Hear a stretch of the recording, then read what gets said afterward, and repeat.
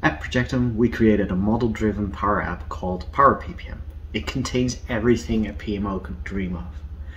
And with the recent updates from Project for the Web and the continuous upgrades that we're going to see in the future, we thought it would be the best to combine the two worlds of Power PPM and Project for the Web. So let's dive into Power PPM with Project for the Web. So this is the home page or landing page of Power PPM. Every aspect in this application is customizable. For instance, this currently looks at a green screen where we also have organizations that have a blue screen or company-specific icons and images to represent their way of working. We have projects, programs, and portfolios. Seeing as we're going to focus on Project for the Web, let's dive into our projects. Right from the start, I'm navigated to my active projects. As a project manager, I wouldn't want to be bothered by all the projects that are in the organization. I would just focus on my own personal projects. So let's have a look. There's also all projects and close project, and you can create multiple views yourself. If we navigate to all projects, for instance, we can see that there's a set of 18 projects in total in this instance of Power PPM as well. Here we can see that Peter Castanels and Christian have been working on the schedule assignment as well. There's multiple project managers, and some of them have filled in budgets or benefits, and there's even an ROI if benefits and budget has been filled in. There's a type of project. For us, this project, the ELO project, it's going to be a transformative project type. And they're aligned with a portfolio and a program. We'll dive into that a little bit later, but let's navigate to my ELO project. So from the start, you'll see on top Information Advanced. And this is because there's additional values that we as Projectum provided based on top of the basic information form that you get with Project for the Web out of the box. If you have Project for the Web and you navigate to make.powerapps.com, you'll see a project icon, and that project icon will provide you with a summary, which is similar to this one, and a tasks tab. So let's get back to the Information Advanced, because there's more information in here. There's a justification set with free text. There's a business link to the program and the portfolio. There's effort, and you'll see that these are locked because the effort will come from Project for the Web itself, just as the planned finish, which is also part of the schedule. The default work calendar is in place here. Some organizations might opt for a other work calendar that also includes their own time off, for instance. Now here you see a little calculator. That means that data is coming from somewhere else and is being recalculated on a timely basis. Now where did this budget come from? We have a tab here called Financials, and it contains our financial grid. This financial grid is fully customizable once again. It currently looks at quarters, and we also have a year option as well as a month option. Currently it looks at CAPEX and OPEX, but there's options to include more detailed level where you have your internal or external resource costs, for instance, or license costs and apparatus or machines. We have budget and actuals, and maybe you have a financial system that you would like to hook up to the actuals. We have done this multiple times at our customers as well, where a financial system will be populating the actual values aligned with the financial grid here. You can add years if you would like to, and so by doing so you can fill out a nice total budget and total benefits overview.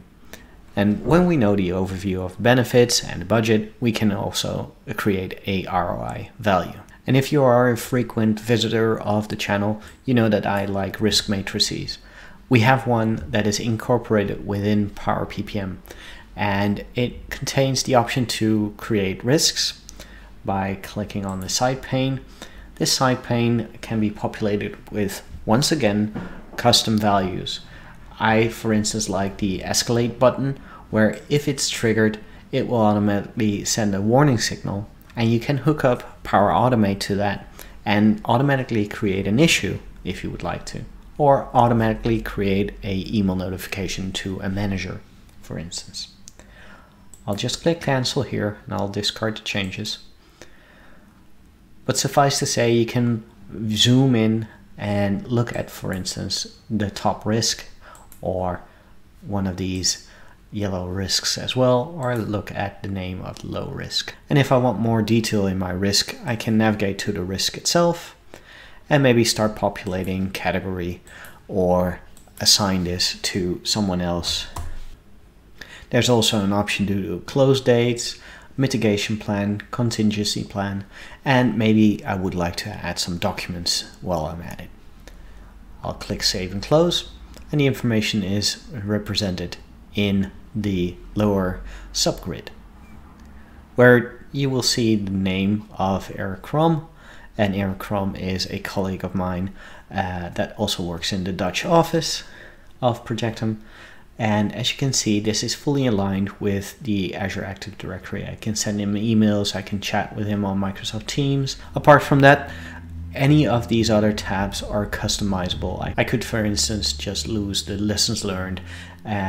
One other thing that I really like is the KPI status, where you have different status logs compared to the dates that they were actually happening.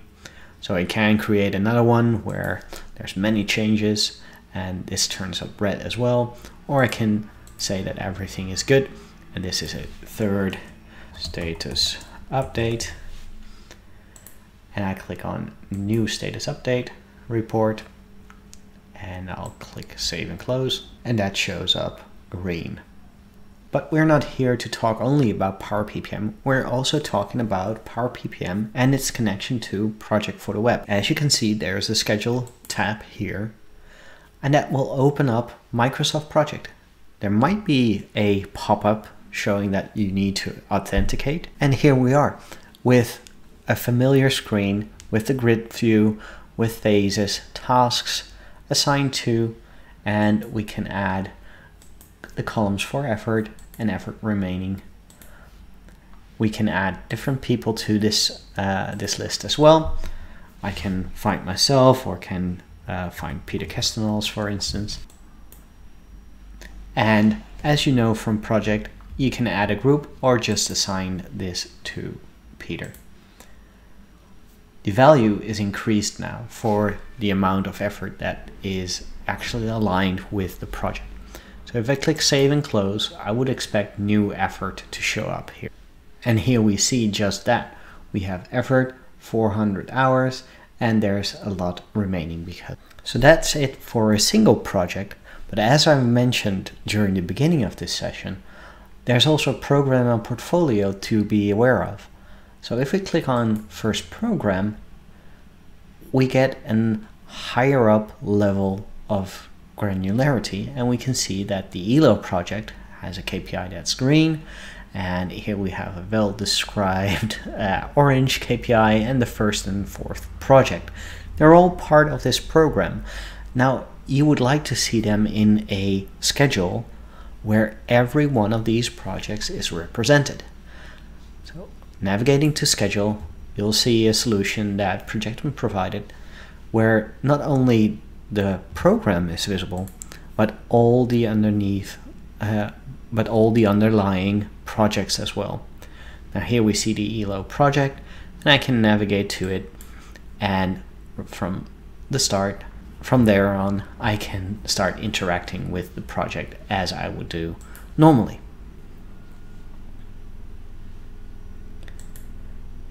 I might even want to update the schedule from here, and navigating back to my programs, I would see this trickle down directly into the first program.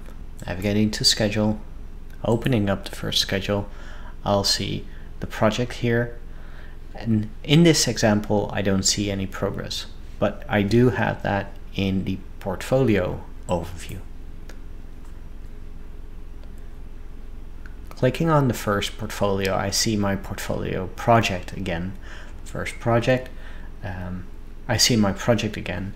And in here we have something called a roadmap. We don't call it a schedule anymore because it's not a schedule for the portfolio, but it is a roadmap of everything that's underneath this portfolio.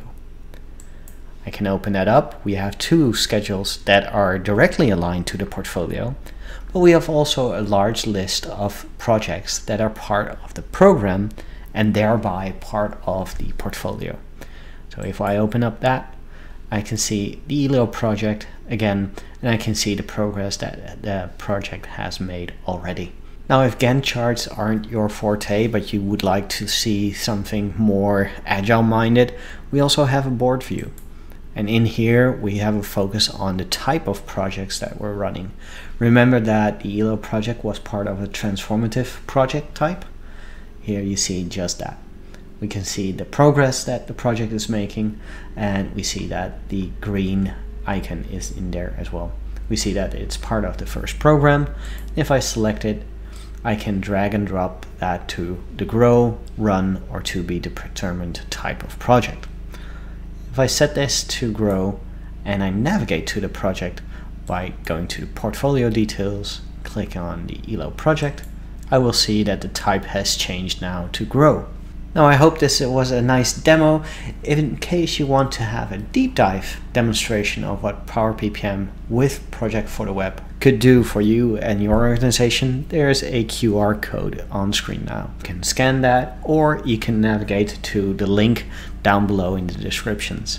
Let me know in the comments what you thought of Power PPM and Project for the Web. I'm very excited and looking forward to more customers adopting Project for the Web through Power PPM.